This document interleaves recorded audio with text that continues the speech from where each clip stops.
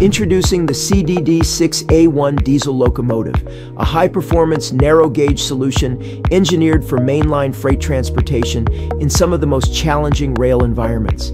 Specially developed for the railway systems of Argentina, the CDD6A1 features a durable and efficient AC/DC electric transmission system, optimized for long-haul freight operations across extensive narrow-gauge networks.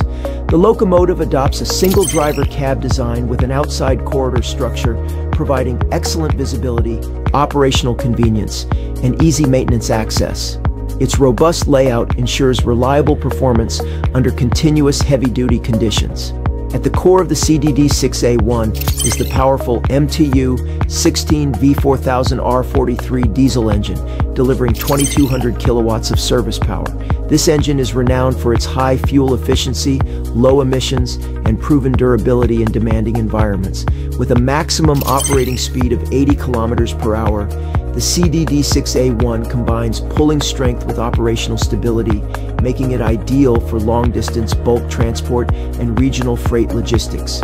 Designed to withstand varied terrain, climate, and track conditions, this locomotive provides operators with a reliable, cost-effective, and efficient freight solution tailored to the specific needs of narrow-gauge railways. CDD6A1 diesel locomotive, powering freight across Argentina mile after mile.